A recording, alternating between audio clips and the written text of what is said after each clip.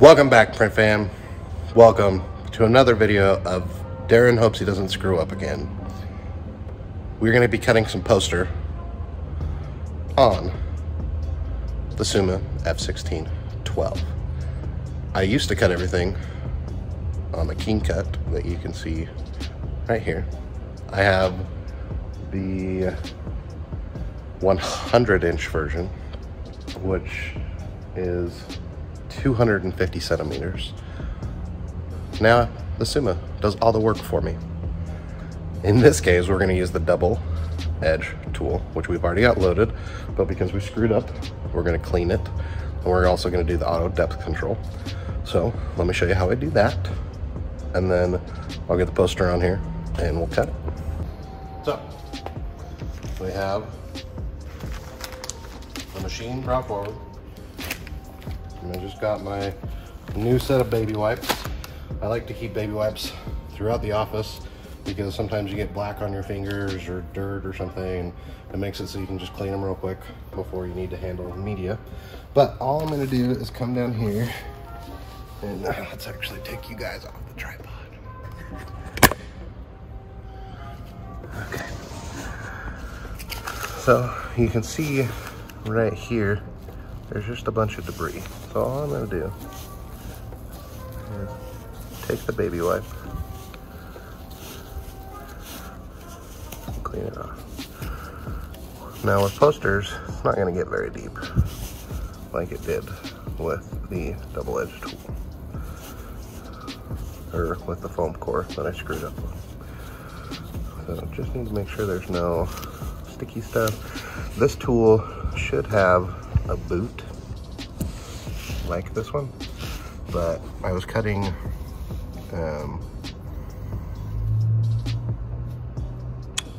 security film and the boot would drag on it, and so I took it off. But it also came broken and they're supposed to send me a new one. But this is all clean. You can actually see some debris in the oscillating tool because it picked it up when this destroyed it on the foam. So now that this is clean, we'll load the media and get it cut. So now that we've got it cleaned, and the media loaded, we are gonna set the origin again. So we click the origin button, and then you can use the arrow keys here, or I just use the keyboard. And you just want it to be, you want the red dot, which is the laser, just at the corner of the media. So once it's there, you click apply, and then we do the same thing with the size. Basically what that does is down here on the bed, there's a cylinder that allows the vacuum to be opened up to a certain amount. So all we're doing is setting that width so that the vacuum will only be where the media is located. So hit size, it does the same.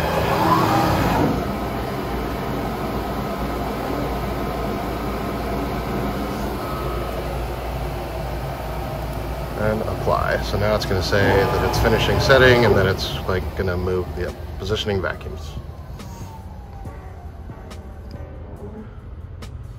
So we have that all set here, and then over here we can import the file, or I have it set up to read the barcode. This was the most recent job, so it's just going to be untitled 4.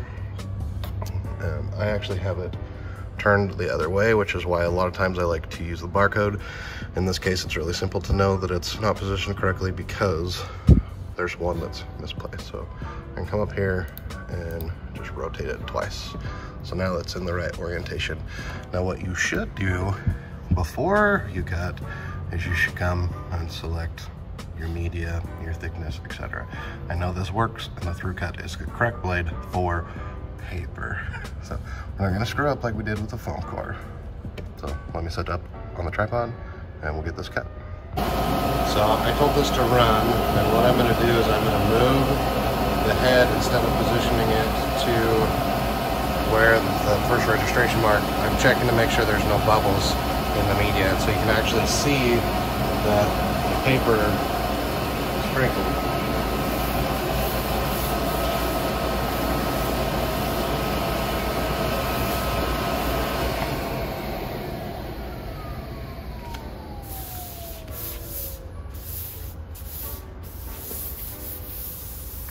And you can just push the keyboard again and it should activate the vacuum.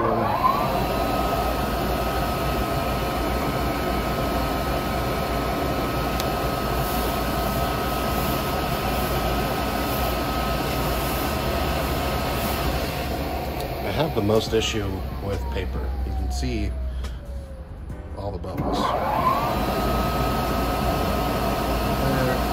There. This one is outside of the cut area, so it won't matter. Every time, it's super annoying.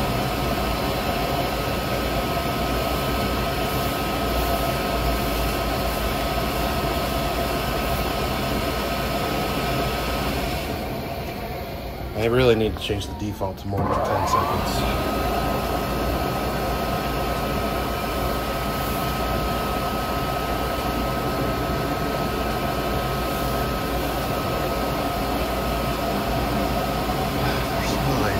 There's that one big,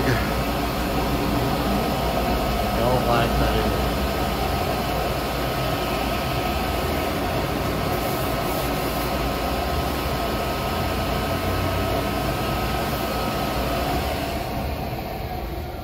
I'm not gonna make you watch this. That's about as good as I'm gonna get it, so we're gonna accept it. Definitely got the one big crease right there. Even tried to rip the paper.